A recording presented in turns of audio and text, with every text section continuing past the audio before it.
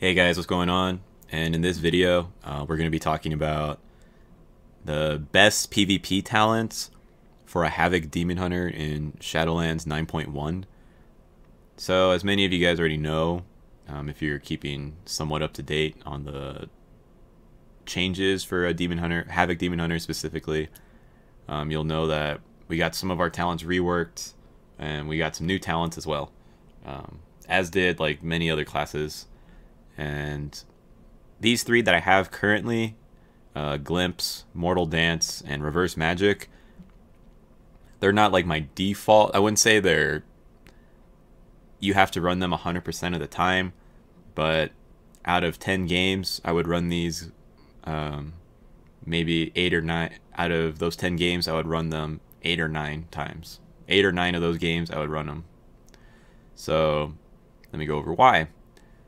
Glimpse, you gain immunity whenever you use your Vengeful Retreat to crowd control effects.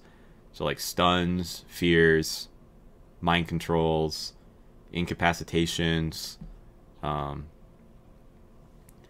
anything that prevents you from not being able to control your character. Demon Hunters already have some other immunities. Some explicit, some not. Example would be like Netherwalk, or the 1 second of immunity you have when you're activating your Metamorphosis, or even the 1 second when you're going up in the air from your Rain from Above PvP talent. So Demon Hunters certainly are no stranger to immunities. And I like this one because there's like 3 arenas, right, that have like a second story, meaning like Robodome, you have like the ramp, Mugambala, you have the stairs, and you have like the second floor, right? Blades Edge Arena, you have the bridge, and depending on how you position yourself before you use your Vengeful Retreat, you could potentially have 3 seconds easily of 75% damage reduction, as well as CC, like immune to CC. So let's say you're going up against some type of caster, and let's say a warlock, right? He's using Chaos Bolt, and you can Vengeful Retreat off the bridge, Vengeful Retreat off the ramp, Vengeful Retreat off the second floor, right? Like in Mugambala, and you'll take 75% reduced damage, assuming you're still in the air. You would have to pair this up with your double tap, right? Like your glide ability when you pop out your slow fall, like your wings. It's just a little bit of coordination, but you can definitely use it to your advantage. Or if someone's casting a fear on you, it's not going to be an interrupt, but you will be immune, right? So let's say that warlock, it's another way to avoid his Chaos Bolt. So you can, he's casting a fear on you, but you want to save your kick for the Chaos Bolt, right? So you can backflip, right before he's about to get his fear off, and he might try and cast another fear, but that can give your team the chance to potentially kick him, or maybe you're just trying to buy 1 second, so that way your stun comes up and you can stun him and then you can finish him off. There's just a handful of different ways that I can go over another time in another video of how this specific talent can be very useful. And I mean, I can do that later, but let's go on to the next one. Mortal Dance. This used to be Mortal Rush, and it's a similar effect. Well, it is like the same effect, right? It's a healing reduction that you can put on the enemy player. Pre 9.1, whenever you would Fell Rush, and if your Fell Rush does damage, right? It's your charge ability. So if your Fell Rush did damage to a target, then you would put a Mortal Strike effect, right? A mortal healing reduction effect. That's what it means. And they made it to where instead of having to use your Fell Rush, you would use it with your Blade Dance and Death Sweep now. So I was testing this out, and it says Blade Dance now reduces the target's healing received by 25% for 5 seconds. That's what it says. When I was testing it out on the dummies, the Mortal Strike effect, the healing reduction effect, only gets applied when the final strike of your Blade Dance or Death Sweep hits the target. So let's say you get you can't just constantly spam it over and over again, right? Because Death Sweep and Blade Dance do multiple hits. It has to be like on the final strike. But there's more to that later. It's still good. It's just you'll be less clunky now having to use your Fel Rush has mobility purposes. It has damage purposes, assuming you're running Unbound Chaos, and then even your healing reduction effect, right? I mean, it had 3 different purposes. Now it has 2. So it takes off the pressure of always having your Fel Rush up, and they just reincorporated it into one of your main abilities, which is Blade Dance, which I think is a really good one. So I would run this like 8-9 times out of 10, assuming we don't have another healing reduction. But I'm pretty sure almost every class should have like some type of healing reduction now, going into 9.1. So it just depends on what you're running, right? But typically, like in a 2 situation, 2v2 arena, I mean, say you're running with a healer, it's nice to have a healing reduction, so that way you just put more pressure. Reverse Magic, this one's been in the game a long time. Times I would not run this is, let's say I'm going up against, let's say in a 2v2 situation, 2v2 arena, I wouldn't play it against like a rogue and a warrior, right? There's just nothing for me to use Reverse Magic on, because what it is it's essentially a dispel, right? It removes magic effects. Sorry, not magic effects. It removes magic debuffs off of me or off of my teammates. So there's nothing that the warrior or the rogue can put on you where I wouldn't use it. So that would be like a very like niche reason as to why I would not use this, right?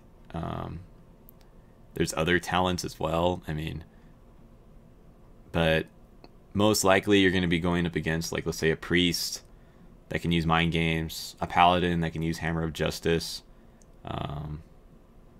even just to dispel roots. Like if you're going up against a druid or a shaman, and you get rooted, roots is considered a magic effect, so you can reverse it off of yourself if you're trying to keep pressure on, say, that shaman or druid.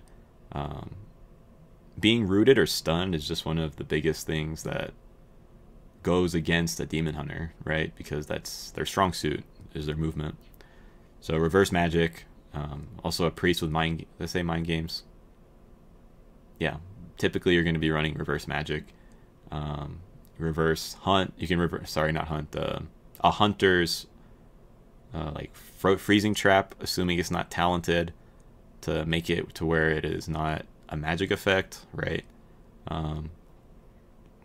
Most of the time I would say you would always be running these top 3. In other situations you might have, like, let's say a Rain from Above, and that's if you're going up against like a double melee where they wouldn't have, let's say, like a magic effect like that rogue and warrior combo, or even like a monk or something. You can use Rain from Above defensively just to remove yourself from the game. There's some coordination on that, like with your healer and stuff, so that way you don't die, or they don't die. You got Chaotic Imprint. This one's kind of RNG. I mean, I haven't tested it out, but just by reading it, I wouldn't necessarily use it myself. It can potentially be good. It would be more of like a utility thing if you're running with another class, but I think the value I would get out of these other 3 talents just outweighs the Chaotic Imprint. Maybe there is a certain comp I would run this against. I just haven't had enough time to really play around with all of these. These are the three that just really stood out to me, and what I feel like I could use like immediately, right? And what I could foresee. Maybe you can use this one, but for right now, I don't see much use of it. Detainment. If you're running like a cleave team, right? The extra CC helps. Let's say you're running with, I don't know, like a Death Knight or something, right? Where you don't have much CC.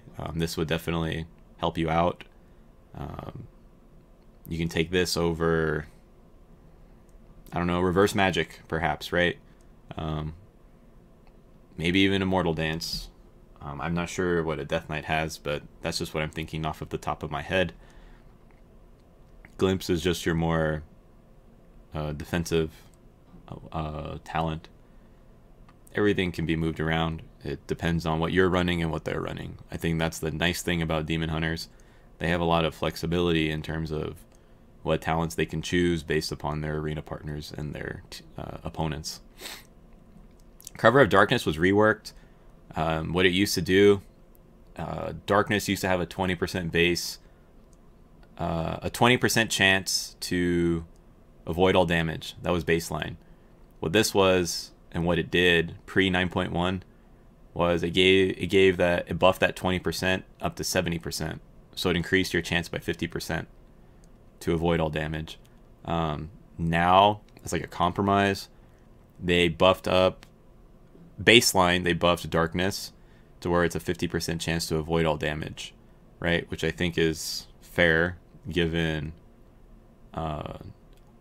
Demon Hunters are now free. They free up one PvP slot, right?